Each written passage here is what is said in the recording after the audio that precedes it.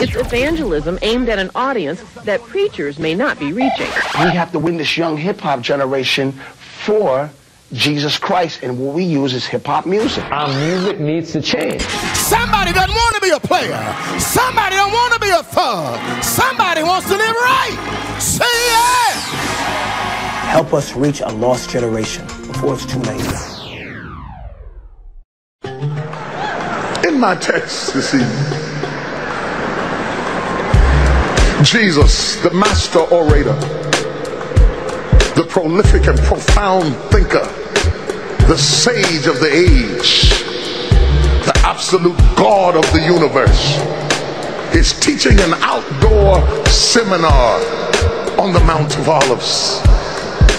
The Mount of Olives stands on a peak above Jerusalem, conspicuous and exposed to everybody. Jesus stands on the Mount of Olives for the express purpose of teaching his disciples a training exercise in excellence and theology.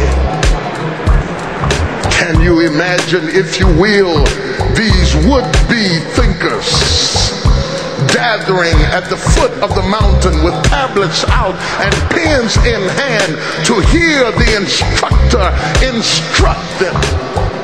And as he began to open his mouth and speak, and that's all he had to do was open his mouth and speak, because whenever Jesus opened his mouth, something would always happen. Whether he said, "Let there be light," or "Peace be still," if he opened his mouth, something would always happen.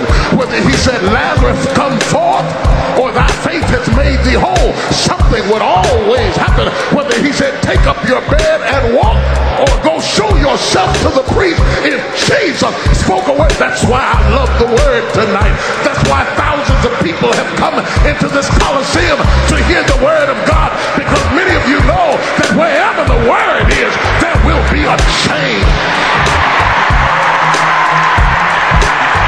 Get ready for your thinking to change, your philosophy to change, your ideas to change, your focus to change, and yes, your friends will change, your company will change, your mentality will change, your disposition will change, your attitude will change.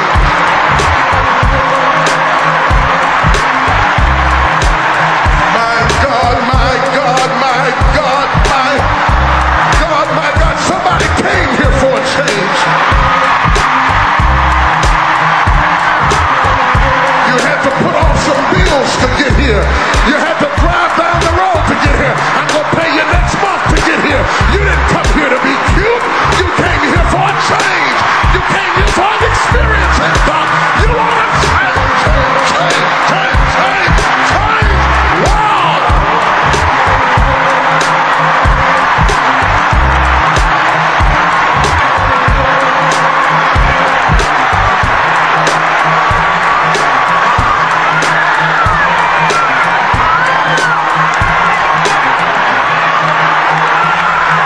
Religious folk are stuck in a system. They build monuments around where God was rather than where God is. Their traditions make God's word of no effect in their life. And face to face with the master himself, they choose their traditions over a revelation with God. Here come the religious folk. You know, Jesus had more trouble out of religious folk than he did anybody else.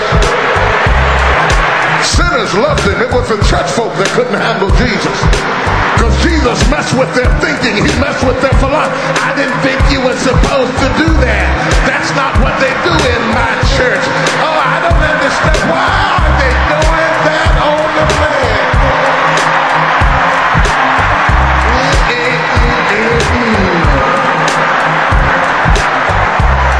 Look at somebody and say, "Take a good look at me, because this is the last time you're going to see me like this."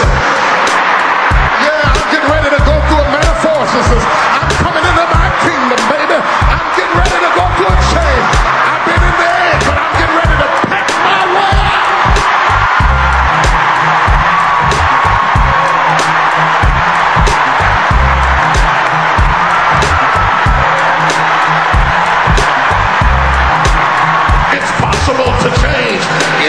possible to change. Don't let anybody tell you that it's not possible to change.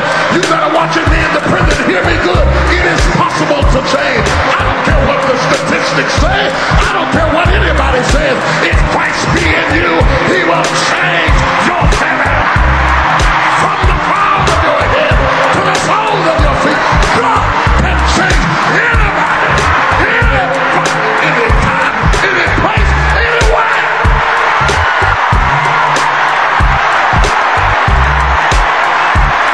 See, people don't want to hear that because they don't believe in change.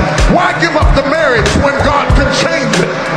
Why give up the child when God can change it? Why give up on your daughter when God can change her?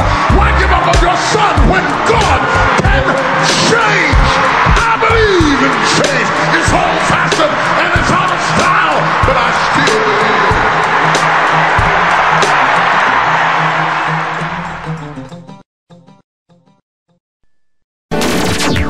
This is Cheryl. I'm in Denver, and God has just blessed you. Thank you so much. This is Joshua. Oh my goodness, you blessed me with that broadcast. You don't know how you blessed me. And this is something you can battle the world with, man. I showed it to one of the pastors. They loved it. My name is Bruce. I just want to say thank you, sir. I really love this sermon song. I have volume 1, you know, Pastor Jones and Creflo and all them. Basically, man, I just want to tell you that this has been a blessing in my life.